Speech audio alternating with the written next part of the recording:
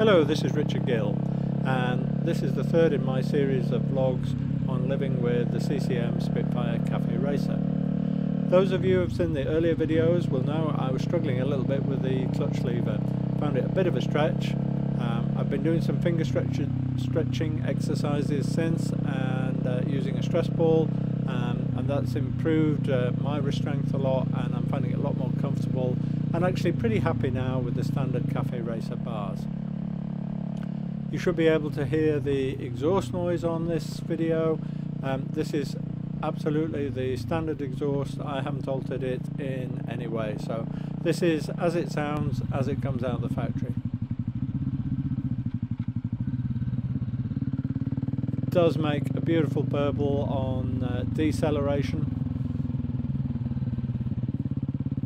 and I don't see any reason to alter the exhaust at all.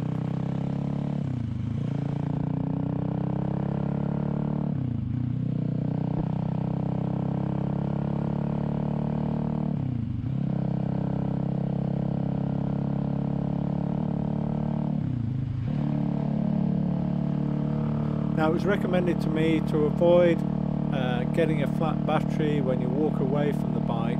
That when you stop, don't just use the stop on the dashboard, because that doesn't switch off the ignition. That you should get off the bike and actually turn it off using the little key fob, and that way you've completely shut everything down, and there's no danger of you walking back to find you've got a flat battery.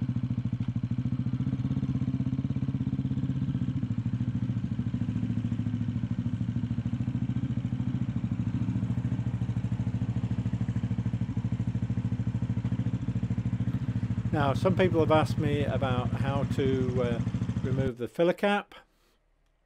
So you simply press it down, turn it quarter of a turn anti-clockwise, and it then pops up, so you can unscrew it, and then reverse procedure to put it back on. In this case, you press it down, turn it a quarter of a turn clockwise, and it locks into place. Now, a disappointing thing for me is that I've got some rust on the frame. This is under the lacquer or acrylic coating that they put on the frame.